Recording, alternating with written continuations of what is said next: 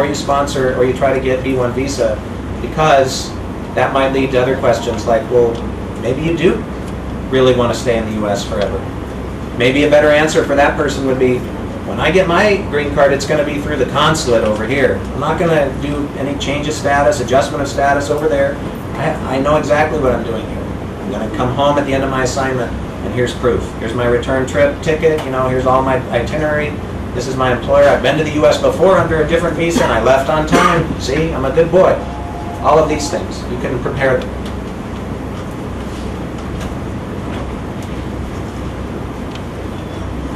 Well, they will even ask you, because today with all the data integrated worldwide, there can be adequate information available with them about your past experience. So they can ask you about your previous, if you have violated any previous US immigration laws. So the best thing is, as people handling the travel desk and immigration desk in your respective organization, you have to ensure that, prepare them for these questions, and even shortlist people. If you have people who have violated such rules, better not to even forward their application to submit their application to the US consulate.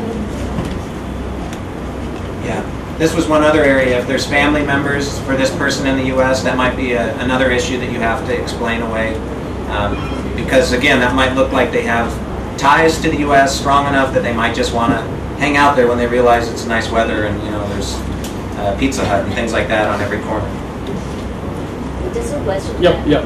Normally people tend to hide the fact that their sisters or brothers or some relatives are there in the US. The question is, if any of your relatives or anybody is there, they try to hide the fact and they say no. Yeah, bad idea. Yeah. I think it's better to tell the truth and just explain. My family is there, but I'm here, I'm happy here. I like my job here. I'm only on assignment for this purpose. Those kinds of things. What if they sponsor you for a green card? Well, if they do down the road someday, I don't know. That may come, but I don't intend on doing that now. I'm only going for this assignment. Be honest, I think, is the key, because later they could ask another question. You get into. They'll get you. They'll get you.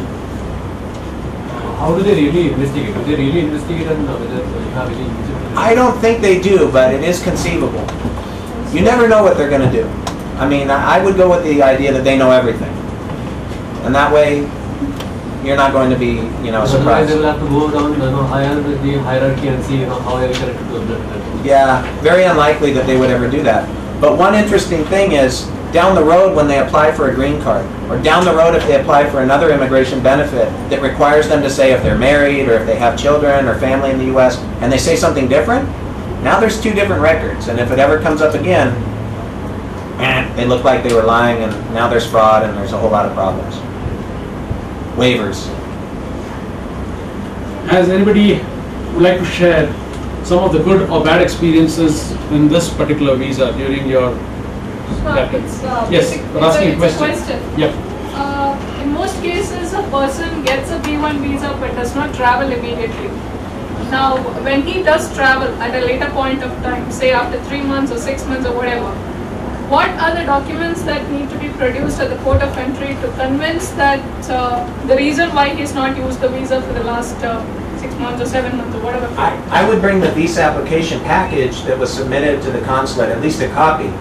And if it's old by that time, I would bring fresh documents basically saying the same thing. New pay stubs, I'm still employed, new letter from the employer inviting for this purpose. Certainly if the purpose of the visit was to come for a conference that has already started and ended, now you have a problem. Something could be wrong, and maybe you need to explain that or explain why something has changed, and give that to the officer when they come in. Normally they do a proactive visa, they get a visa before, maybe with no intent, just to get the visa and keep it ready. And when they travel, the purpose would be totally different. Right. So in that case, I guess only the invite letter from the employer would help with the immigration. In most cases, you would not be asked specifically, I think, entering like, okay, why did you apply for this visa? What's going on? That's going to be an exception. But it could happen. What's that? Just the invite letter, the traveling later also, the invite letter. A new invite letter, if it's been something that was done a long time in advance. In spite of invite letter, there was a question on immigration last month. one of our employees got held by immigration authorities. Speak up, yeah. Be a bit louder. At the port of entry last month. Visas was being done 6 months back, and he was traveling last month, sorry. And we have got a new invitation letter stating that our purpose is going, and still is being asked several questions. It's being held up for almost 1.5 hours. Wow. Yeah, I think, It depends on the immigration officer again. what's that? Again, it depends on the Yeah. immigration officer. It really depends. There's a human element that is subjective there. A bad day, a headache, something could happen to that person. They could be sick. They could just be an angry person, So you don't know what you're going to get. But even if they detain you, if you're truthful and you have good documents, you should get through the process successfully. Yeah, we went through successfully because we already passed those information through the airline reservation system, the contact details, and we have given this information to our managers over there. The immigration officer has called them up and rechecked whether this visit is genuine or not. Yeah, it's impossible sometimes to avoid everyone, but certainly a fresh letter, fresh pay stubs, documents. Sometimes too I've seen clever tricks from immigration where they come and they'll say, let me see your business card. Now if the business card has some different title than what is in the invitation letter, or something is inconsistent. Oh, your office is in Delhi.